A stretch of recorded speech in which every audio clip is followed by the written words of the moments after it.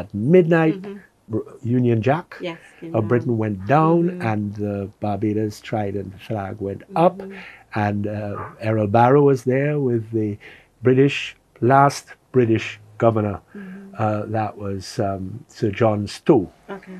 And you have this famous picture of John Stow holding up Barrow's hand. Oh, yes, yes.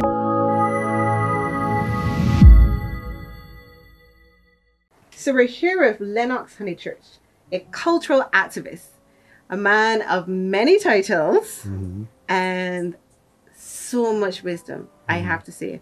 We met at the Barbados Rum Experience just gone in November, and the information you served has blown my mind. So introduce yourself and tell us a little bit about who really is Lennox Honychurch. Fine. Well, I am born in Dominica, so I'm a Dominican by birth, but my father's family all came from Barbados. So I am a Bajan national by descent. And I went to the Lodge School here in St. John's in Barbados. And my family, very influential actually in me becoming what I am, because my father's sister married Frank Collymore of the Frank Collymore Hall. Yes. So while I was here going to school, of course, I was growing up with them and had the full experience of Barbadian knowledge and theatre, and of course friendships with people who were working in various fields of Barbadian culture.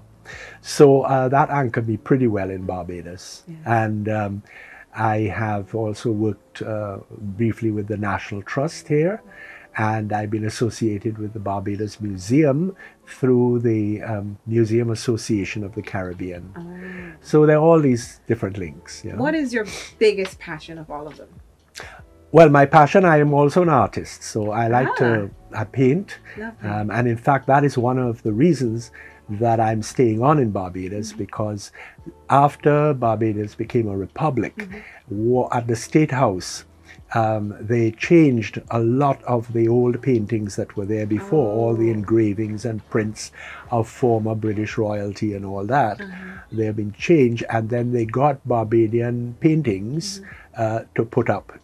And on Friday, the president is inviting all those artists whose paintings are on display to visit and see the new setup, and also to talk about their paintings. And the painting that was chosen of mine to be there was one that I did reflecting or actually representing Independence Night in 1966, when I was 13 years old, and I was right there on the savannah, and I couldn't see, and there I climbed up in the trees overlooking the crowd, and that image of the flag going up, of the soldiers, the troops, the fireworks, the crowds. When it was the 50th anniversary of independence, I painted a picture of my memories. And apparently I donated it to the museum. But then when they were setting up the new paintings for the State House, my painting was chosen.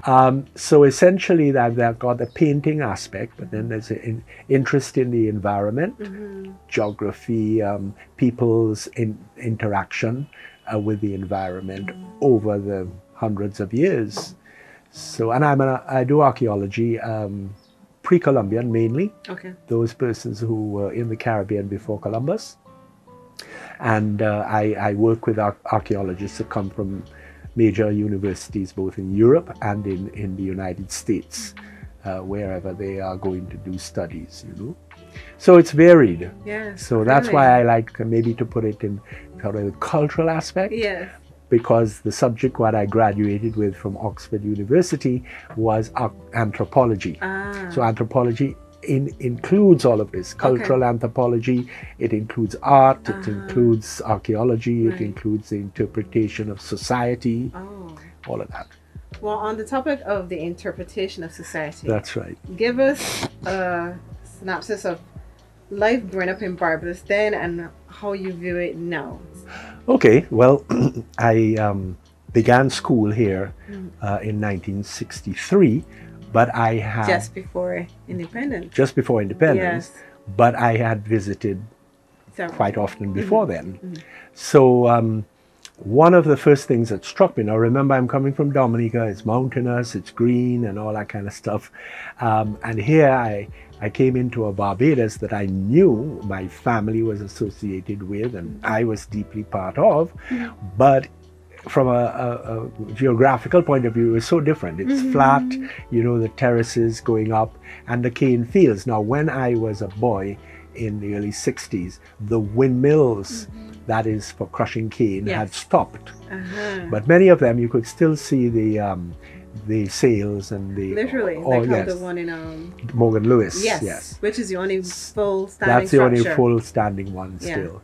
But then there was a lot of, the other thing was, as a child that I hadn't seen before, were all of these modern American water wheels. They were windmills on all the plantations, and they had the metal fan to get water from below the earth to then put into tanks to service the plantations. And of course, in those days, there were many more plantations than there are now. And particularly when I was in the country up in St. John, the whole life and work of the plantation was going on around us, because the neighboring plantation was Society for Codrington College, and then you had Guinea Plantation and all of those. So the whole life, and the life had still, I was just able to catch, you know, the traditional way of cutting cane, of putting them on carts, of going to the mill. In my day, of course, it was mainly steam mills, you know, in places like Buckley and all these areas. So that was my growing up, and I was very fortunate because when I look back from a historical point of view, I'm so glad that I caught that little last moment of cane production and all that, you know. And then being in the countryside, being up in St. John, at Lodge, I was a boarder. So they had boarding establishment, they had a hostel, you stayed there. And then I'd go across to Society for church, and then down to Codrington College. They had a big natural pool there of fresh water, and we used to practice there. And then on the way, of course, I would meet people who were in the villages. I remember a woman at Palmer's, and we're talking about 60s, and she had a little, very small chattel house, and she used to make for me cassava pone. And she had a bed made entirely of couscous grass. You know, and she was very aged, and probably when she died, the whole thing would change, and I think they've demolished the house and so. But you know, it's the aspect of catching that culture before it completely went. I can't imagine it being very comfortable though. No, although she liked her couscous grass bed. Maybe after you are accustomed to something, you know. It's true. You don't know any better. That's properly. right, yes. Yeah. So all of these things were experiences that I had. And then, of course, through my uncle, Frank Cullimore, I learned so much.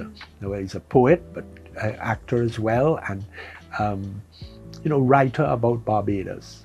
And just down there in Chelsea Road was where he produced the BIM magazine, which was a magazine for Caribbean writers. I mean, all the great ones like Derek Walcott and Edgar Mittelholzer and John Figaro from Jamaica, across the Caribbean. And they would send material, and then he would sort it out. And so BIM magazine was a great product of Barbados.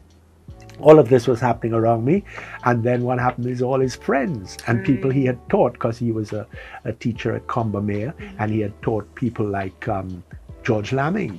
So George Lamming and all these people used to come and have drinks and chat and everything, and I just grew up with it as a boy. That's natural. It's only when later in adult life, and these guys got older, or like George Lamming passed away, that I appreciated the experience, the luck of the experience that I had. You know? Kind of like me right now with you. Anyway, through that, you know, I got a lot of information, and it wasn't only creative writing. There were historians and others, you know. So that is the sort of background link. And you see, my Uncle Collie, as we used to call him, Frank Cullimore, he was born at the end of the previous century. So we're talking about 1890s. Right. And as a little boy, on the afternoon, he would come up here at the garrison when there were still soldiers stationed. Wow. And they were all marching and playing polo and riding horses and in the barracks here. So he remembered all of that. Then 1905, they left and they went away. Everything changed, but at least through his mind. Yes. And I can remember him driving down through, let's say, Worthing. And he'd tell me, oh, you know, Lennox, when I was a little boy, all here was sea grapes. Really? You know, yeah. All the way from Accra going all the way down, you know, towards St. Lawrence and everything. Kind of like East Coast? Yeah, it was sea grapes. It was, you know, you just walk through the bush and you got across a few little houses. But he saw all of this grow, and then not to mention the bigger hotels and all that, you know. So it was, oh, and the other thing that was very interesting was, to me, was growing up, the careenage was full of schooners, sailing boats carrying... I've seen photos of yes, it. of produce. Very active from area. all the other islands.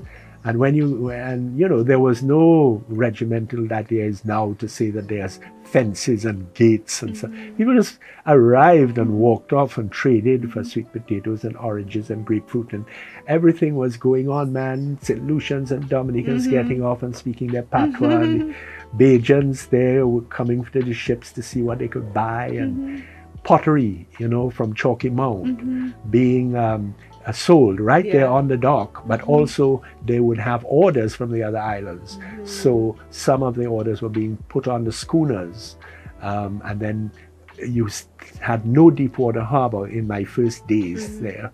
So a lot of the sugar was being loaded in bags in huge, what they call lighters.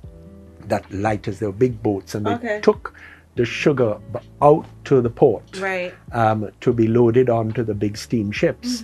And you can imagine those guys, the lighter men, had to be strong. They had these, stood up with these huge oars, and they brought these massively loaded sugar lighters out into the port. My goodness. And then all the produce, all the imported stuff, all the cargo, all the motor cars that would come to Barbados had to be lowered into these boats in Carlisle Bay. Said boats? Yeah, my goodness. and rowed to shore and offloaded.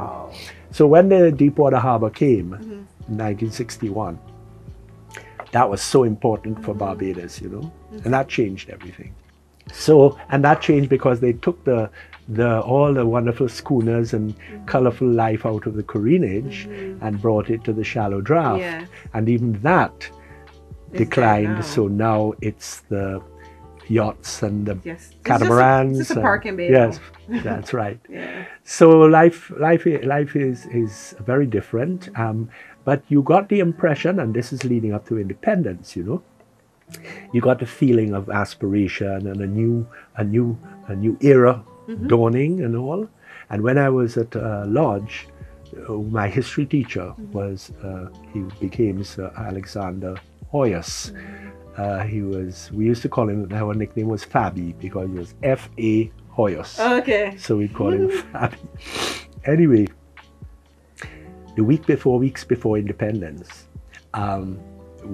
we all had to learn, we had to learn a new national anthem, because we were singing God Save the Queen before, and also the coat of arms crest, because we had the British coat of arms before, or the Barbados colonial coat of arms. You know?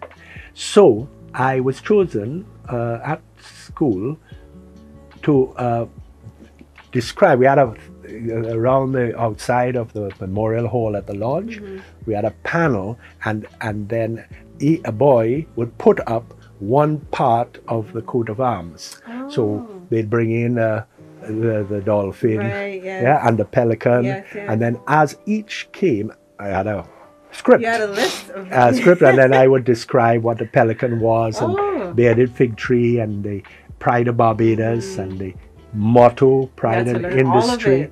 But luckily it was written for me. But it was for the boys to experience for the first time. And then the flag. And you know what was the meaning of the flag. And one thing I really admire about the Barbadian flag is that it has this wonderful little story associated with it.